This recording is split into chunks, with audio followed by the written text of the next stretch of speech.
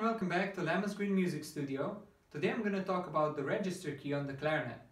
When students learn how to play the clarinet, they first start in the low register. In order to access the high notes, they have to start using the register key, which is located at the back of the clarinet. So if I play a low note first, and then press the register key, the note is going to sound much higher.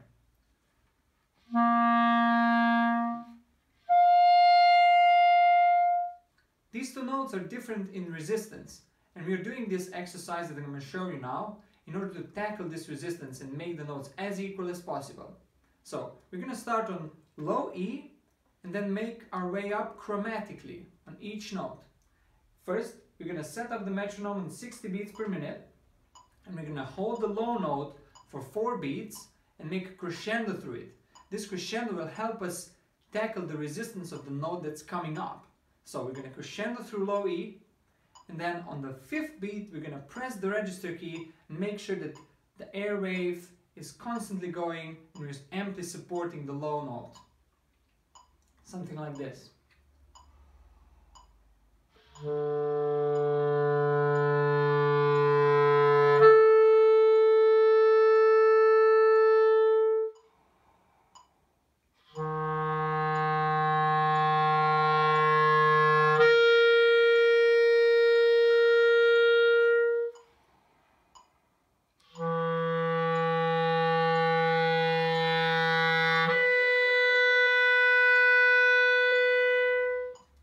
And so on.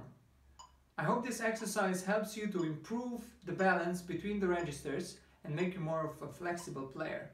Thanks very much for watching, and I look forward to seeing you again soon.